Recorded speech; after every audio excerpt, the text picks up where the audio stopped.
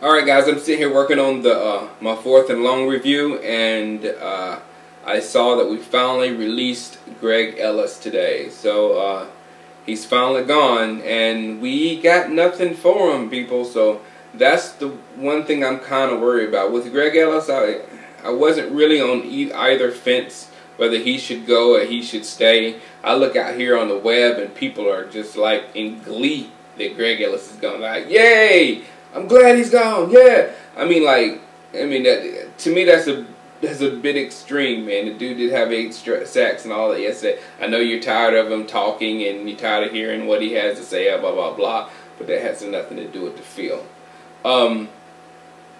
What it concerns me now is we're very, very, very weak at depth and linebacker. And I know a lot of people were saying we got these new guys coming in, but you can't really bank on these new guys until you see them in live NFL action. If they hadn't played the game on this level yet, you really don't know what you got. And now we're really, really, really dependent upon this rookie class, this rookie and rookie free agent class is coming in now. So that concerns me. I mean, 8 sacks last year. And it seems like to me they were trying to trade him. But if I'm another team and I'm hearing rumblings that you're not inviting Greg Ellis to, they're not inviting Greg Ellis to the meetings in Dallas, I guess he's going to be cut. They're going to cut him. Jerry Jones just said Greg Ellis is not going to be here next year. How are you going to be able to trade him if everybody knows through your actions and through the things you're doing that you're not going to keep him? You're going to cut him anyway.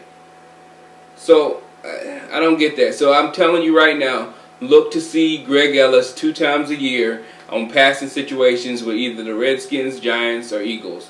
One of them. One of them are going to need. I doubt the Giants need him, but everybody else could always use a defensive end in the 4-3.